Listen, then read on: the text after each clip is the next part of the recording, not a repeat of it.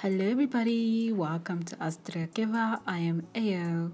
In today's drawing, I will be doing day 148 of my 365 days of art. Before I begin talking about today's topic, I just wanted to say help my channel grow by commenting, subscribing, liking and sharing. That will help me create more content freely. And feel free to check out my Patreon if you want to support me, draw along with me, and get some tutorials as well. So let me get that out of the way before I start talking about my topic today.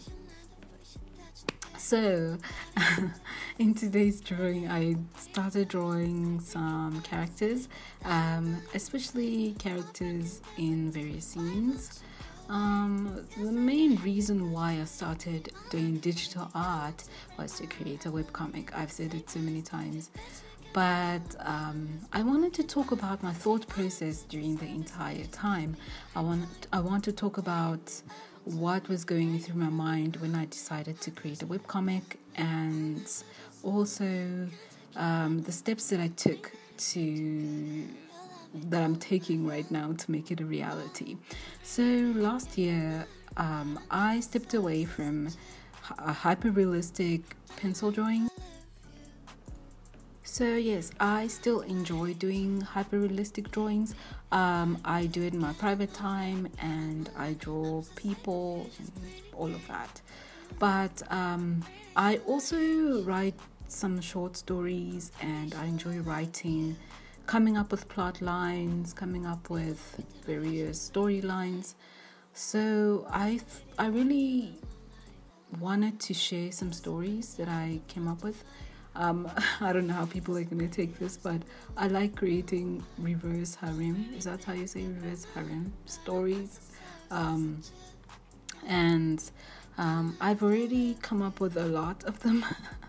I just can't seem to draw them, and so when I was writing all these stories, I even wrote about 60,000 words for one of them, and it wasn't even halfway through the story.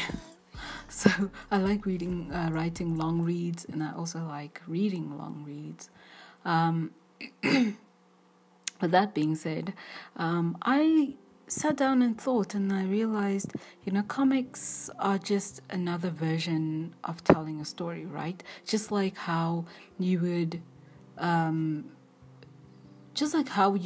read a book, or how you would listen to music, or how you would watch a movie. Those are just different mediums of telling a story.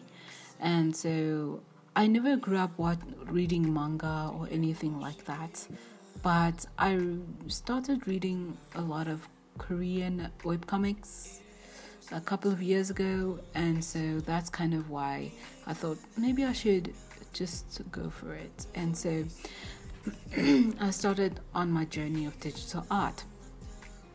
But I also wanted to better myself as an artist and learn things like anatomy and gestures so my characters can look more lively. Right now, I still don't think I'm at a place where I can draw my characters fully, but I'm slowly getting there. But I want to talk about my mentality during this entire time. I was supposed to start my webcomic this year, but majority comes from a lot of fear. Fear of what people might think about me, what my family members might think about me, what my friends might think about me. I'm not necessarily planning on creating some sort of PG-13 version of my webcomic.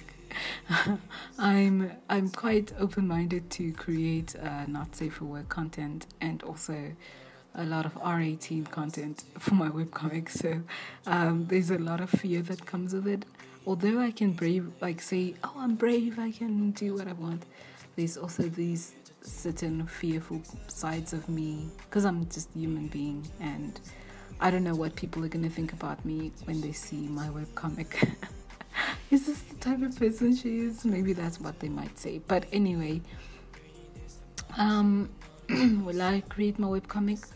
Yeah, I will. I'm thinking and aiming for next year.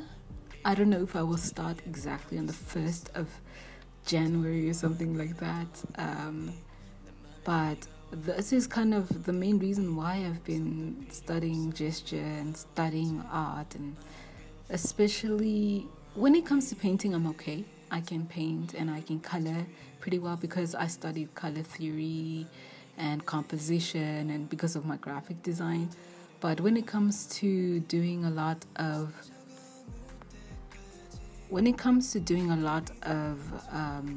imaginative artwork, that's kind of where I was stuck, and that's kind of where I started studying. But anyway, so yes, what else should I talk about? But anyway, majority of what I want to create is reverse harem. Or I don't know how to say it. Is it reverse harem? I don't know how to say it, but yeah, I've tried to create storylines with just normal like people, but I really can't. I tried it, but yeah, that's sort of where I'm leaning towards. I can find the stories more interesting than regular stories, I guess. But